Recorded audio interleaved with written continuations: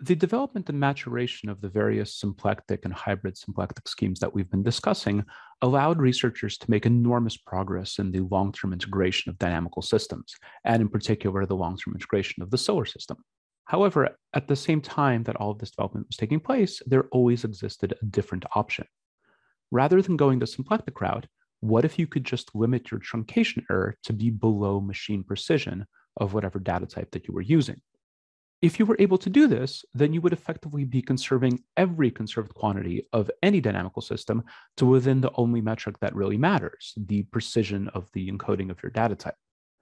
However, to do this, you would need a very high order integrator, which would be incredibly costly from a computational standpoint.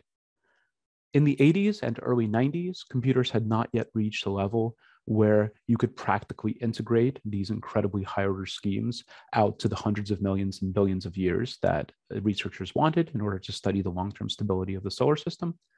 But computers consistently get faster. Their clock speeds increase, the amount of memory available increases, and eventually we reached a point where these types of integrations became feasible.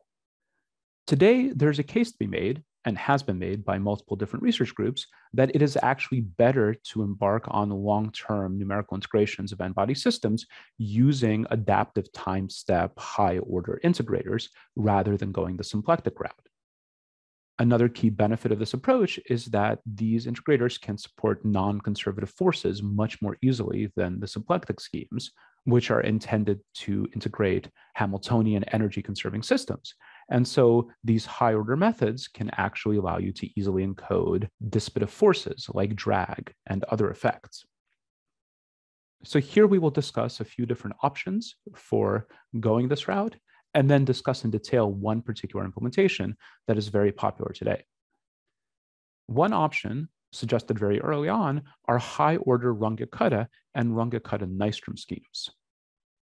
RKN integrators are a variation on the Runge-Kutta approach, and they explicitly solve second-order differential systems of the form x double dot is equal to some function of x and t. These are very well adapted to conservative systems, such as the n-body gravitational system. Examples of this are found in the literature in Dormand et al. In a series of papers in 1977 and 1987, Blaines and Mohn in a paper from 2002, and a wide variety of others. And you can construct very high-order Runge-Kuttas and Runge-Kutta-Nystroms, with this paper in particular describing a 10th, 12th order scheme. Alternatively, we can use what is known as Gauss-Radau quadrature. And here we will follow the developments in a paper by Rain and Spiegel, published in 2015, who based their approach on prior work by Everhart in a work from 1985. We begin with the system. X double dot is a function of x, x dot, and t, where the dots, as usual, represent derivatives in time. We are no longer requiring our system to be conservative. We are allowing for the forces to be functions of the time derivatives of the positions, and therefore we are allowing for any general description of force. We are going to expand in a truncated series in time. That is, x double dot evaluated at a time t is approximated by its initial condition, x double dot naught, plus a truncated summation from I equals 1 to 7 of some vectors a sub I times t to the ith power. This term is equivalent to our function evaluated at time equal to 0. We will now define h as time scaled by our time step, delta t. And we will define vectors b sub I as these a sub I vectors times delta t to the ith power, these a sub i's from this summation. With these definitions and this expansion, we can then write x double dot at h is approximated by the initial x double dot naught plus the summation from I equals 1 to 7 of these b sub I vectors times h to the I. And I'll pause here and note that the order of the summation, this 7, comes from the precision that we are trying to match. Our standard double precision data type has an encoding error of something like 10 to the negative 16th for values of order 1. If we were trying to match a more precise data type, we could take this to any arbitrarily higher order. If we were trying to match a less precise data type, then we could take the summation to fewer terms. So this is kind of an open parameter. We are following the specific development that it was presented in the Rain and Spiegel paper, which was trying to match the standard double precision encoding used in most computer languages. The other important thing to note here is that h is dimensionless. It is a time unit divided by a time unit. The b sub I values are accelerations. We rewrite this expression and get x double dot of h is approximated by x double dot naught plus the summation from I equals 1 to 8 of a set of vectors u sub I times the product from j equals 0 to I minus 1 of the difference between h and the substeps hj.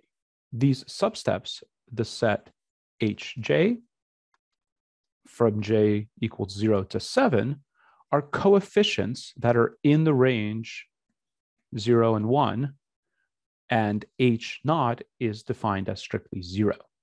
These g sub i's depend only on the evaluations of our dynamics f at the substeps h sub n for n less than or equal to I. So for example, if we have h equal to h1, then the g1 vector must be x double dot 1 minus x double dot naught divided by h1. If we have h equal to h2, then the g2 vector will be x double dot 2 minus x double dot naught minus g1 h2, this value here, divided by the product of h2 with h2 minus h1, and so on and so forth. And in here, we have used the shorthand x sub I double dot is equivalent to x double dot evaluated at the substep h sub I. We can now integrate this expression twice in order to get values for x dot and x.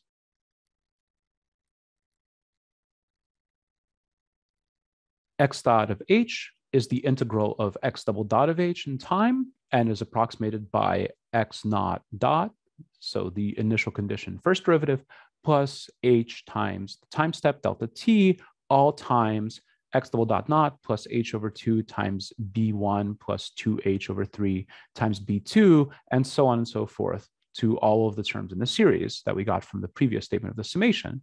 And similarly, if we integrate this again, we get x of h is the integral of this expression and will look like the initial condition x naught plus the initial derivative x dot naught times h times delta t plus a similar set of multiplications, with the leading terms being h squared delta t squared over 2 times x naught double dot plus h over 3 times the quantity b1 plus h over 2 times quantity b2 plus all of the remaining terms. So this gives us the general form of what we want to implement, but doesn't necessarily tell us how we go about picking the substeps and the various dialed in quantities in order to make all of this accurate. In order to make these approximations accurate, we use what is known as Gauss-Radau spacing for the substeps. The basic idea is that we want to match the integral from time t0 to t1 of some function f of xt to the summation over n points of some weights wj times the evaluation of the function at nodes tj. So the w's are weights and the t's are called nodes, and then whatever is left over is the error as usual. We can generalize this procedure even further and write this integral as the summation over weights times the function evaluated at specific nodes, t sub j, plus a second summation from k equals 1 to m of a different set of weights, v sub k, times the function evaluated at a different set of nodes, t prime of k, plus the remaining error. The idea here is that in this first summation, we set the weights and leave the nodes as unknowns. And in the second one, we set the nodes and leave the weights as unknown. And balancing between these two, we are able to minimize the resulting error. In the case where m is equal to 0, this is known as Gauss's rule, or Gaussian spacing. The optimal quadrature for an integrator of degree 2n minus 1 is Gaussian. If, on the other hand, we have m equal to 1, that is, this summation having only one term, and t1 prime being set to t0 or t1, that is, either of the endpoints of this integration, then this is known as a Gauss-Radau scheme.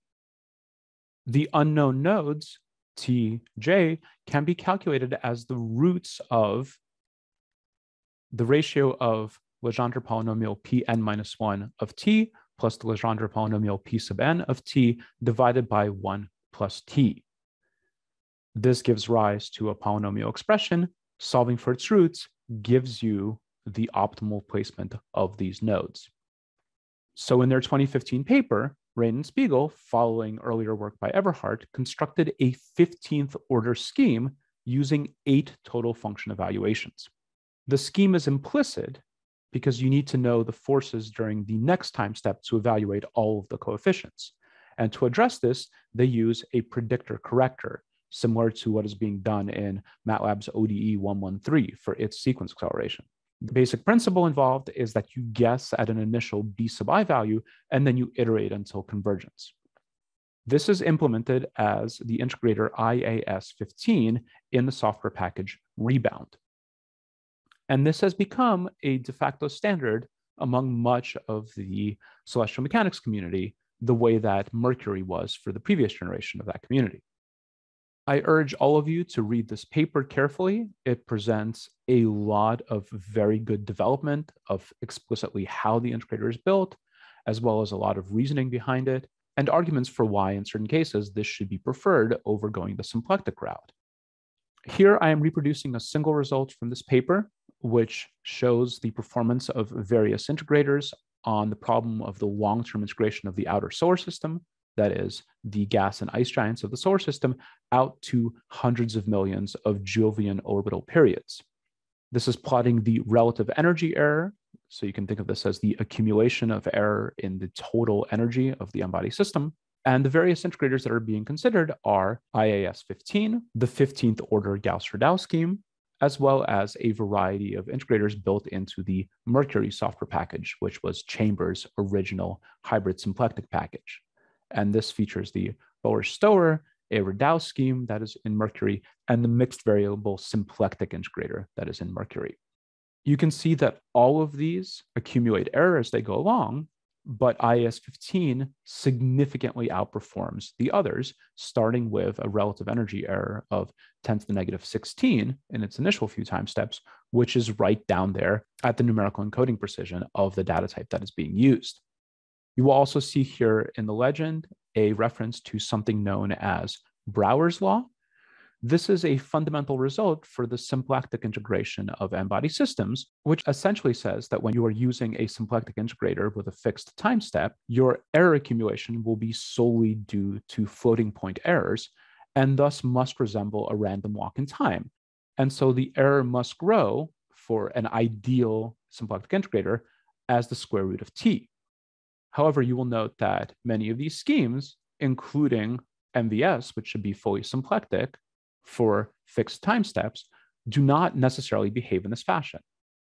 A few of them do, although their slopes are not exactly there, but the only one that exactly matches Brouwer's law is IAS15. Since this paper came out, there have been a lot more developments in this field. There now exist multiple different fully open sourced implementations of a variety of Gauss-Radau schemes, building on top of this original work and implementing alternative schemes that also give you similar performance or even better performance. And because computers are still consistently getting faster and more capable, this is now a completely viable option for integration, not only of these incredibly long-term systems, but for short-term integrations where you wish to achieve incredibly high precision, but for example, include non-conservative forces or include a variety of different masses interacting together, as is the case whenever we are thinking about spacecraft interacting with the major bodies of our solar system. This concludes our discussion of numerical integration. Obviously, there's vastly more to say.